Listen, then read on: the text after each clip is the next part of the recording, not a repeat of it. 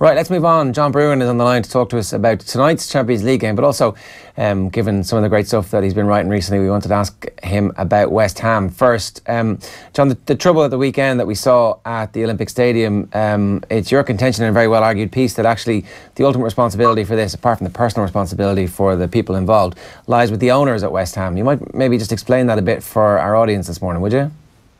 Yeah, okay. I mean, this is a story I've followed for quite a long time. I don't live too far, actually, from, the London Stadium, if not Upton Park. And actually, think about it, they're 4 miles apart. Now, it goes back to the grand promises made by the owners about what would happen when that club left Upton Park to move to the London Stadium. Now, having said that, the club would argue that talk of Champions League and big budgets and all that were something that might happen rather than something that would happen. But ultimately, what's happened is the club has been moved lock, stock and barrel to somewhere which does not suit football.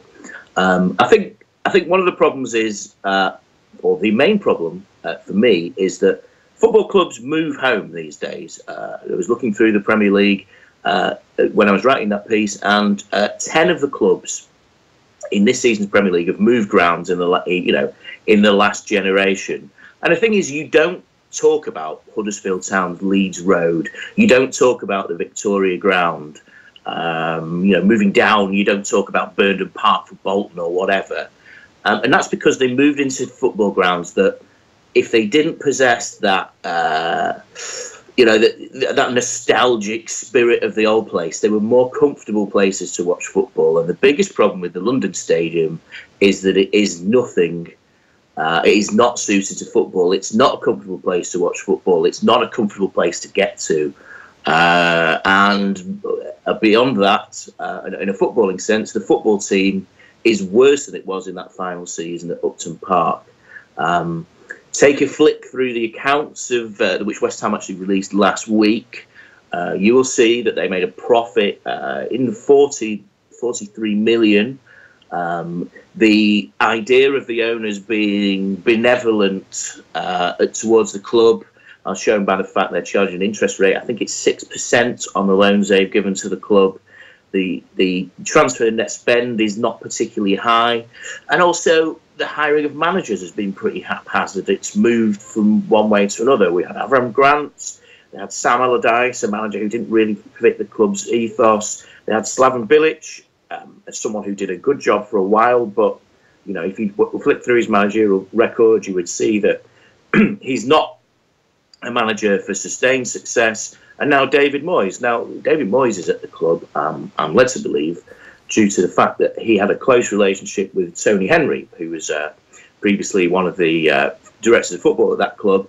Or someone who operated as a sort of de facto director of football, actually in partnership with David Sullivan, one of the co-owners who is involved rather too much with those types of matters. Now, Tony Henry, if you might recall, is somebody who was sacked by the club quite recently due to being exposed possessing rather questionable views on African footballers. Now, pick through that, and you've got a club which is, I've seen it quoted as being the worst run in the Premier League. That's someone else's opinion, but flick through the other 2019 clubs, you will struggle to find such chaos at the club. And what happened on Saturday, I think, is pretty much, it was always likely to happen, this type of thing. And actually cut down to the bones of people storming on the pitch and invading. One of the reasons they could get onto the pitch is that the stewarding at that ground, I've been there many times, is run by a third-party quango that own the stadium. There's people employed on minimum wage, a lot of foreign students, things like that. And, confronted with a 40-year-old, 100-kilo football hooligan, they're not going to get in the way. And then we've seen these stories just this week, just after that, where West Ham have said, "Oh, okay, maybe we might be prepared to pay for the upkeep of the security." And and this only seemed to happen once the owners, were threatened by this. I think if you speak to a lot of West Hams, they will tell you that the security problems have been there ever since the stadium has been opened. But previously, the owners, the cheapskate owners, were prepared to accept the low quality of service that the company that owned the London Stadium was providing. Pick through all that, you've got a club in a real mess, and it's no wonder people are getting angry. Yeah, it seems to be a real mess within the supporters as well. There's almost a civil war of sorts going on there. And I'm fascinated by it, because you seem to have on one side the West Ham United Independent Supporters Association, and they're going up against what seems to be the real West Ham fans group, which is essentially the same as the intercity firm, which I understand, John, has actually got decent enough links, or has previously sat down with the top brass at West Ham. And just looking a little bit deeper into it, you've got guys called Andy Swallow and Mickey Morgan who founded the intercity firm. And Andy Swallow has links with the Football Lads Alliance. Now, correct me if I'm wrong here, John, but it doesn't seem like a particularly smart move for the West Ham hierarchy to be aligning with a group like the Football Lads Alliance. Well, absolutely. And the story was broken last week by our friend Miguel Delaney, and it's not been denied. That there is no denial from the club's owners that such a meeting has taken place. I do know that the owners were annoyed that the story got out, but they couldn't really deny it because it actually happened there. So what you've got is these factions, and now, yet again, we go back to the poor decision making on behalf of the ownership. I've dealt with the West Ham Independent Supporters Association a couple of times. Pretty dyed-in-the-wool fans, want the best for their club. Pretty respectable group of people. But what they've done in the past is they've criticised the owners, and the owners have egos, and so they decided to deal with a different fans group, and in doing so committed a huge PR own goal. And if their aim was to silence the trouble around their club and calm things down, it failed utterly, because if the West Ham Supporters Club / ICF's diktat was to stop people protesting, then what we saw on Saturday went completely against that. So that's backfired in their place. Another huge mistake made by the owners, and there is a bit of a PR war going on out there, but I think it's one that they're struggling to win. I think it's a crisis point for that ownership now. I really think so.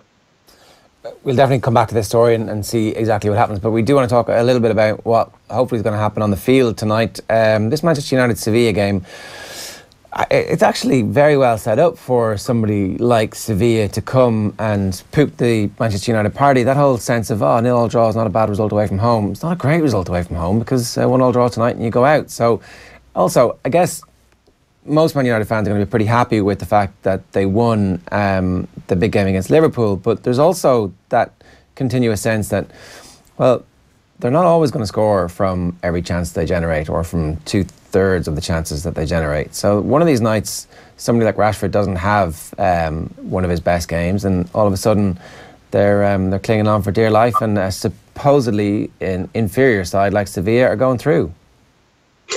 Yes, I always think that a 0-0 away in the Champions League or over a two-legged competition is problematic. I think United learned their lesson on that, back in 2000 when they went away to Real Madrid, drew 0-0. It was a result celebrated back in Manchester. They conceded 2 early goals, an own goal by Roy Keane, which everyone will remember, and then they're chasing their tails. And again, they held a similar 10 years ago. In fact, they attempted something similar against Barcelona, got a 0-0 away, hung on for a 1-0 win. But anyone who was at that game, I was hanging on for dear life. Now, Sevilla are not of the grade of the Real Madrid of 2000 or the Barcelona of 2008. But then again, neither are Manchester United as good a team as the vintage of those years. So you've got a problem. I think the point that you're pointing to there, Ger, is that the goals that United have scored, say in the games against Chelsea and Liverpool, have come from those moments of individual brilliance, which is pretty much how Jose Mourinho wants his team to produce. It's almost the old Italian-style model where defence is the key. You lock the back door at all times, and you've got quality forwards who are going to take the chances when they come, and then you sit back and defend, which is pretty much the model we saw against Liverpool at the weekend. I think United fans would like to see, just for once, United breeze into a 2-3-0 lead and then begin the defending. But that really has not been in Mourinho's nature, if at all, certainly since he left Chelsea the first time around. He's a manager who, as he's got older, as he's got more crotchety, he's become more conservative. People will continue to say he's a poor fit for Manchester United. The thing is, at the moment, the results have been pretty good. Beating Chelsea, beating Liverpool are changing the results. That's a big change, really, because a lot of the time Mourinho has been accused of not picking up big results against the bigger teams. But those 2 home wins have certainly turned the tide a little bit amongst United fans, I'd say. But to actually think that a team like Sevilla, who themselves are not as good as in previous years, would be a dangerous opponent, possibly shows that there is a vulnerability about Manchester United that we're still not confident in them under Jose Mourinho. We've talked a lot about Paul Pogba over the last few months, but it seems that this is almost at its most worrying stage, because obviously his fitness is up in the air at the moment about whether or not he's going to play tonight. But it seems that that's not dominating the headlines at all. It seems that nobody cares really if Paul Pogba is going to play or not, and ultimately under Jose Mourinho it's not going to matter that much. Well, who needs Paul Pogba when you've got Scott McTominay? Let's put it that way. Yeah, and the funny thing is that him not being in the team, in a sense, it released Marcus Rashford onto that game at the weekend. With McTominay around, what it meant was that Jose Mourinho was able to give one of those players who's pushed forward a little more leeway, and they reap the results of it. I've long thought that the Pogba thing, I thought Pogba was overhyped. I mean, watching him play, the talent is all there. There are moments, which will lift fans out of their seats, but the full package is not there in the sense that the team needs to be set up around him. Now, that seemed to be easy enough for Juventus back in the days where they were easily the best team and they're winning 6 titles in succession. But you saw that Didier Deschamps had similar problems with Pogba back at Euro 2016. And, okay, United needed a marquee player. He was the player that they could get.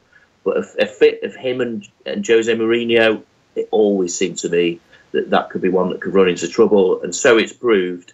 And one of the things about Mourinho is that you get the impression that he would really enjoy pulling off all these results without Paul Pogba, because who would that show as the big man in the club, the leading figure, rather than the social media star? Well, it's always got to be about Jose Mourinho, hasn't it? So do you sell him in the summer? Do you hope that you can somehow convince PSG to give you your money back and move on? Yeah, I think, the word is, isn't it, that that Real Madrid would be interested. Real Madrid are a team that certainly seem in need of an overhaul. That team's pushing on in age a little bit. And of course, PSG always have the money. So United are not without options. And the other talk is that Mourinho will be given the chance to sign the 4 players that he wants this summer. So, how would you pay for those? Well, you sell a player that you paid 89 million for, and you sell him for figures in an inflated market. And if, say, Neymar is worth 220 million or whatever, maybe you can sell Pogba for 150. Then we can start buying other players. It's a bit of a win-win situation for Mourinho, because it can't be said that he hasn't tried with Pogba. Yeah. I think I think one of the things is that Pogba, when he came back to United, did you really think that he was going to be there for the rest of his career? it always seemed like it might not quite work out that way. John, great stuff. Thanks very much for joining us this morning.